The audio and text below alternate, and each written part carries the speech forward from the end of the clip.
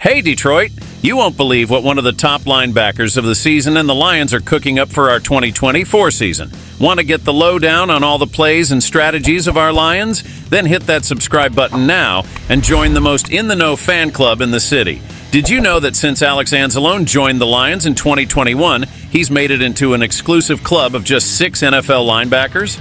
That's right, he's racked up an incredible 325 tackles, 15 passes defended, 15 tackles for loss, 5.0 sacks, and 2 interceptions, and it gets even more exciting.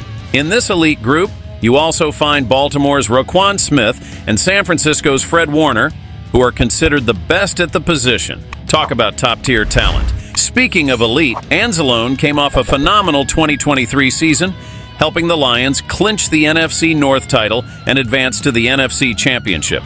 But this guy is hungry for more. Way more. Anzalone isn't satisfied with just that and is already eyeing the Super Bowl next season. He aims to be recognized as one of the best linebackers in the game, and with these stats, who can argue?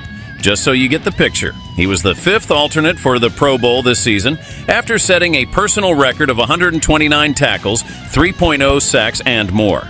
The guy is on an insane upward trajectory, becoming one of the best coverage linebackers in the NFL.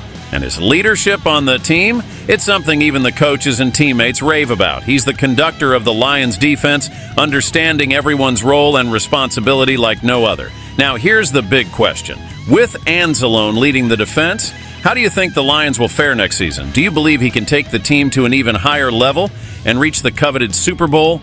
Drop a comment below. I want to hear your thoughts.